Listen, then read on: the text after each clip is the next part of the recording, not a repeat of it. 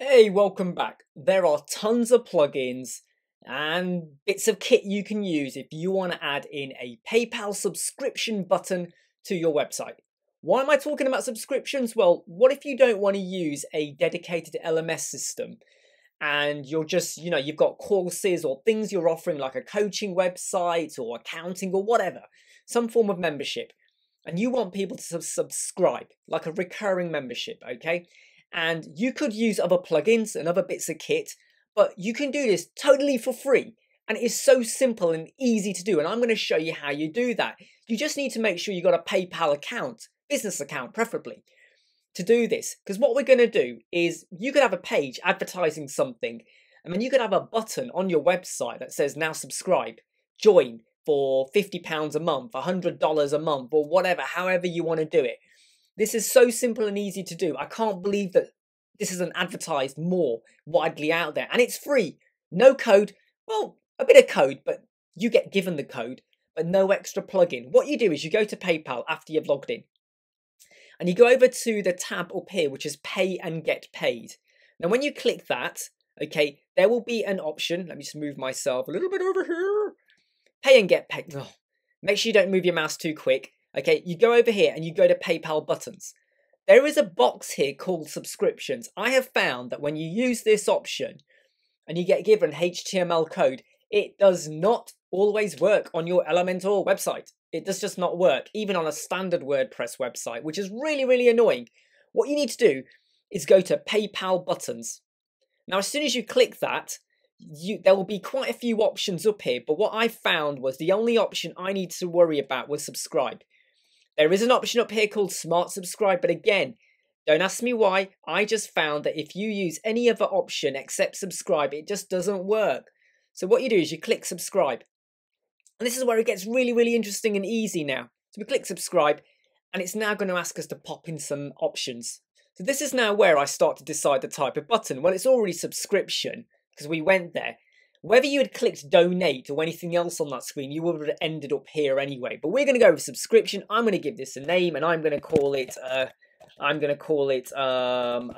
let's call it coaching course, okay? Do you want to give it an ID? You don't have to, but I would say it's not a bad idea to do that. The currency is Great British Pounds. And now I'm going to decide on, well, how do I want the box to look? I find these boxes, subscribe and looking like this, a little bit off-putting. I'm not a massive fan of this strategy. You could have a drop down though if you wanted to have different types of courses. So you might have like a $20 a month course, or a $50 a course month, or a $100 a course month. So you can split it out and add in other options. But if you don't want to have like a drop down menu, you can actually also do customized text. So if I go here, instead of having words showing up like subscribe or buy now, which again, you're limited to what you can show, I'm going to say use your own image. And what you would do is upload an image onto your WordPress website, and then you can actually add in your image. Make sure your image is a maximum of 350 pixels in width.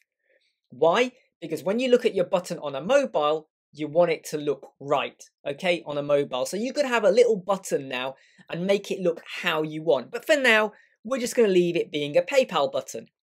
This is the bit now when you scroll down, you decide on, well, what are you charging? So let's go with £50 a month, and the billing cycle is every month. You could do every day, week, month, or year.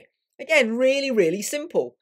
Are you offering a trial period? Yeah, you could offer a trial period, which is 0 for 2 weeks or whatever. I'm not doing that, just £50 a month. And the only other thing I'm now going to mess around with on here is to customize. And I would then say, once someone has subscribed via PayPal, okay, take them to a page. So I would paste into here your thank you page.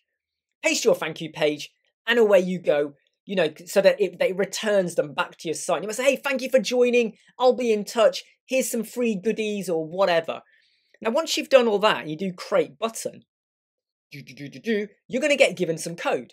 And all you've got to do is select the code, okay, copy the code, go back to your website or Elementor, get some HTML like that, drop it in, and then drop in your code.